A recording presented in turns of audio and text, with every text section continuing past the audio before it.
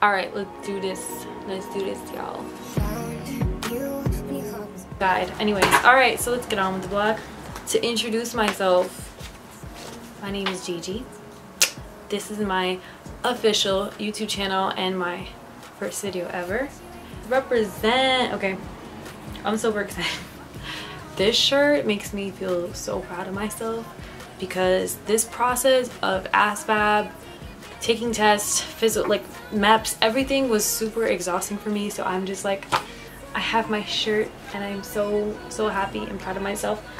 All right, so I just want to share with you guys in less than 5 minutes the things that I found most helpful to me when studying for my ASVAB. Super last minute. I originally thought I had a month to study. Turns out I had less than a week.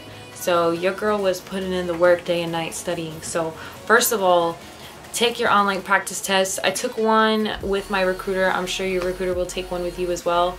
I did terrible in that one, but again, that one wasn't. Go take your own online. There's plenty online.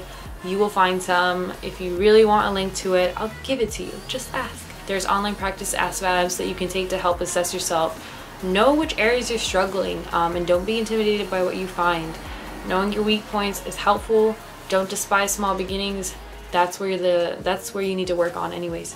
Depending on your MOS, maybe you might need to focus on some other subjects, but if you know the job you're going for, you should know the score that is required to get into that job, because you can set yourself a goal and really study hard on the subjects that you need to excel in. I feel like I said that all backwards.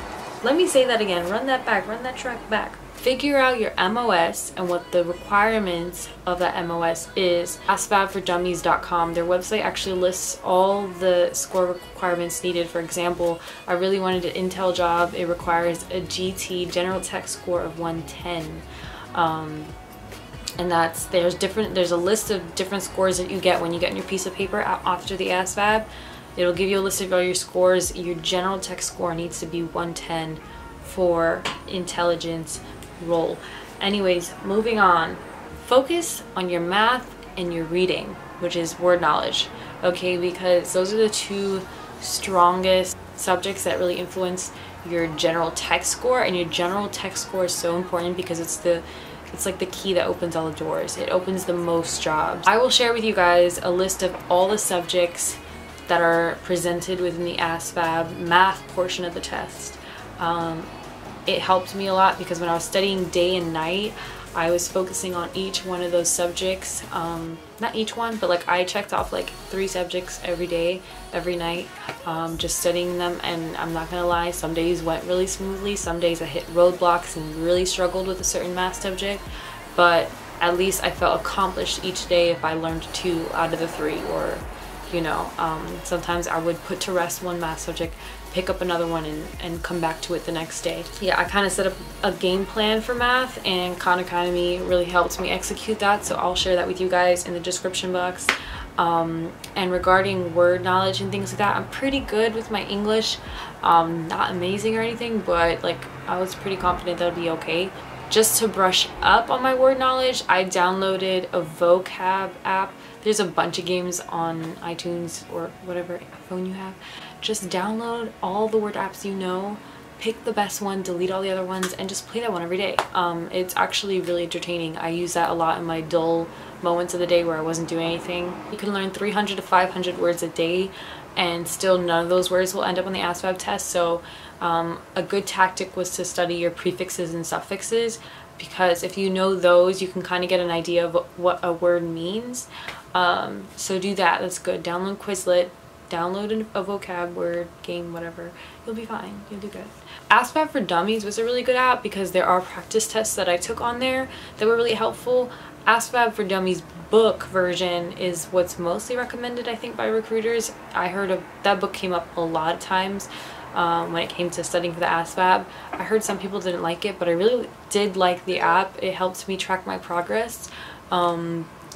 There is a free trial version of it, but you obviously don't get access to everything, so I paid $8 for the monthly trial. But obviously I only had like a week to study, so I only paid $8 once, and I canceled my subscription after that. So not a bad investment. That's probably the only thing I paid for when studying for my ASVAB was the $8 subscription to ASVAB for Dummies. So go spend that $8, y'all. All right. I'm not good at tests. I was not good at math. And at the end of the day, I did all these things and I scored a 76. My goal was 80, but I was satisfied with my score of 76 just because I really thought I did so terribly in the ASVAB. I was so stressed out when I took it. The lady would not stop talking to me and making me feel bad for the red flashing screen coming up all the time. If you guys don't know, the ASVAB is timed. Yes, you have 3 hours, but each section is timed and you have like 2 minutes per question.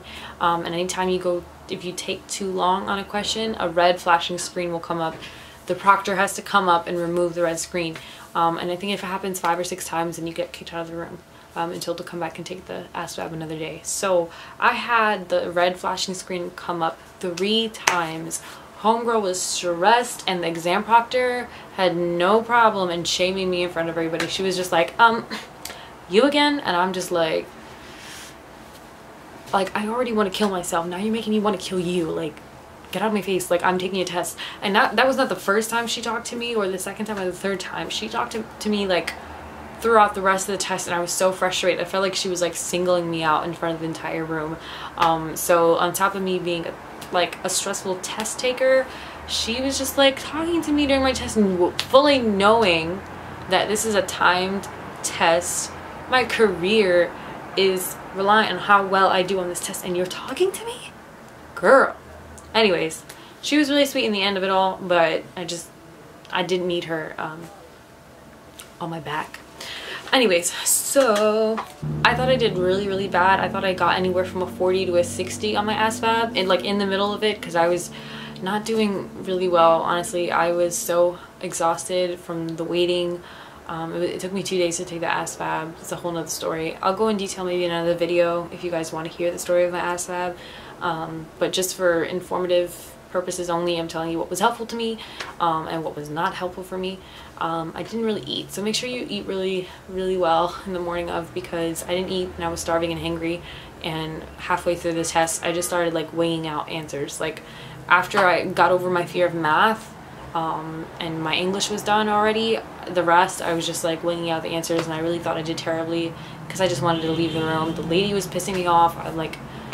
Everybody was leaving the room, by the way, and it was down to 2 people, me, myself, and some other gentleman, and I was like, oh hell no, I'm not about to be the last person in this room like this getting me a heart attack. Like, I'm gonna have like a full-on panic attack in the room, so I'm just gonna be like stuck with this woman here. Like, no, not gonna happen. So I'm like clicking away all the answers. I'm like, you look like the best one. Yeah, so I just like winged out all the answers, got myself out of the room as fast as I could, and I got handed that piece of paper, and I genuinely thought I got anywhere from 40 to 60, but I was like, it's gonna be okay, GG, because Marines only requires you 31 to pass, so at least you're not dumb. At least you've like, you know, somewhere within the 40 to 60 range. It could be anywhere. And when I opened up that piece of paper and I saw the 76, I was like, well damn, like I'm not that dumb. So well, anyways, yeah, like I said, I was like less than a week. I think I probably only studied 3 to 4 days, like, to be honest. Like, there was like 2 days I took a break in between all of that.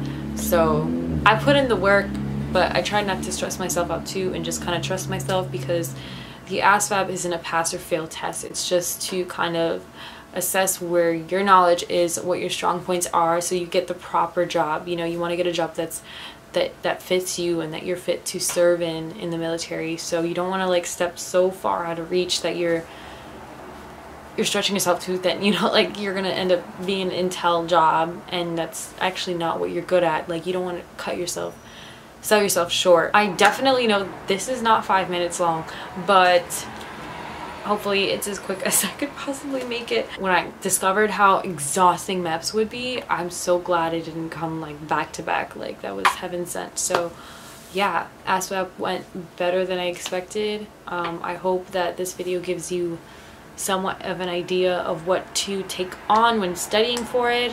Again, to each its own. Go with your gut. Don't go into the ASVAB like I did. Feel confident that you studied. Don't feel pressured by your recruiter. If your recruiter is pressuring you to take the test and you don't feel like you're ready, don't do it.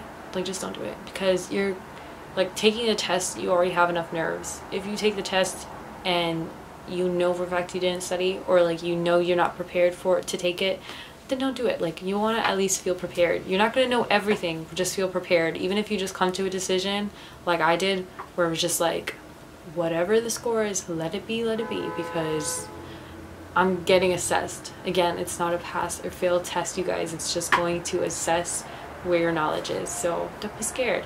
But obviously, if you're ambitious and there is an MOS that you're really shooting for, then work for it, like earn it. And if you do fail your ASVAB, like don't be ashamed. If maybe you're watching this and you're taking your ASVAB for the second time, like keep that motivation going. Don't despise small beginnings. Like, you're taking a step closer to where you need to be. Don't give up now. Just use your failures as a way to learn and to grow. Okay, let me just say that part again because that was interesting. All right.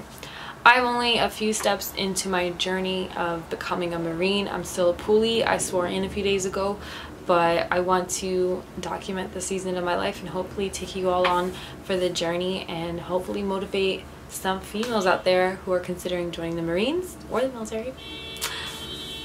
Excuse you. And yeah, hopefully I can create a small community in here where you can feel comfortable to ask me questions.